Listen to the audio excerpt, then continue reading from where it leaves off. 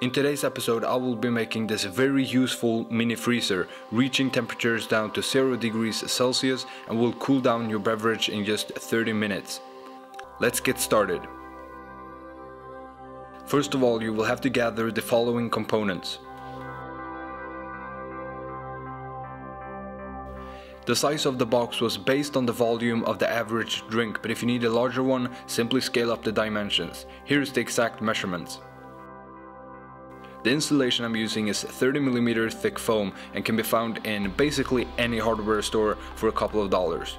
I used a black marker to trace out the parts on the foam and cut them out using a utility knife.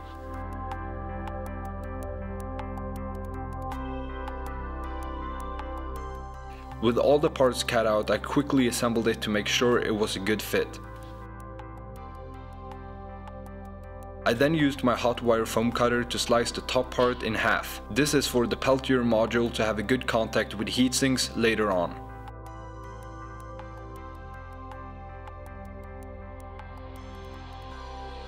I placed the Peltier module in the center of the sliced part and marked out the cutting lines. Squeezed it in and added a small amount of thermal compound on the cold side.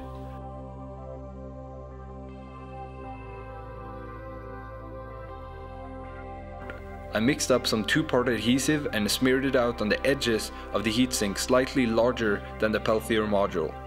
I placed the heatsink over the Peltier and pushed them together.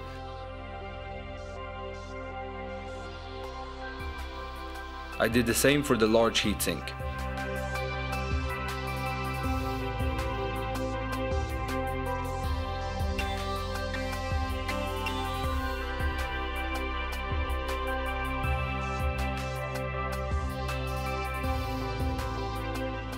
Before I assembled the entire thing, I did a quick test to see the current draw. With both the fan and the Peltier connected, it peaked at 4.1 amps. The cold side reached a temperature of -11 degrees Celsius. The key to reach these low temperatures is to remove as much heat as possible on the hot side. You can do this by using a large heatsink and a powerful fan to dissipate the heat. Using a high quality Peltier module will also increase the performance. Links down below. Instead of using hot glue, the fast cure silicone worked out great. It's white, so it blended in very nicely and gave me enough time to align the parts perfectly.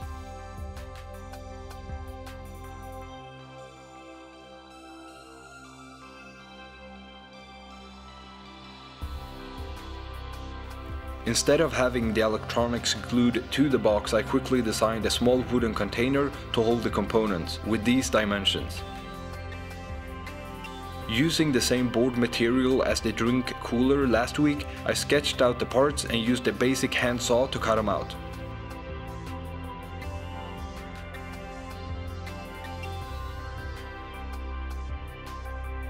To make the parts look nice, I also painted them.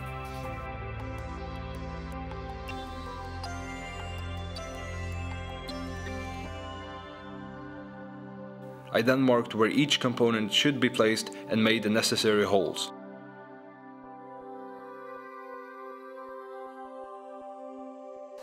I used my soldering iron to join the negative terminal of the LED to the appropriate resistor. I also attached the red wire and used shrink tubing to protect it from short circuit. At this point I began placing the electrical components inside the protective box.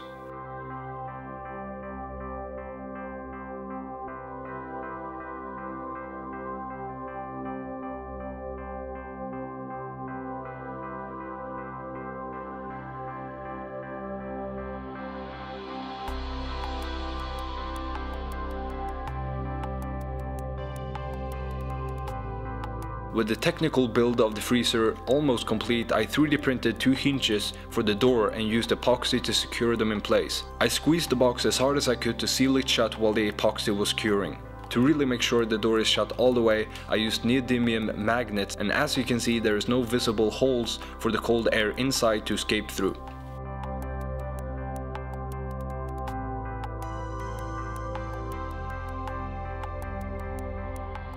The mini freezer is now complete, so I connected the power to make sure everything worked properly.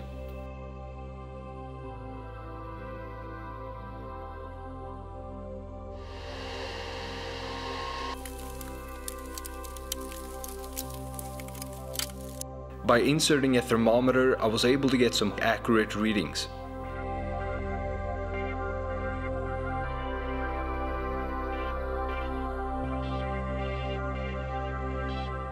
After only 8 minutes, the temperature was down to 5 degrees. And after another 5 minutes, the temperature was down to 0 degrees Celsius. Alright, I am very curious to know how long time does it take to cool down the beverage inside the freezer. As you can see, we have an initial temperature of 19 degrees Celsius, and what I'm gonna do is put the drink in the freezer for 30 minutes, and then we will come back and measure the temperature once again.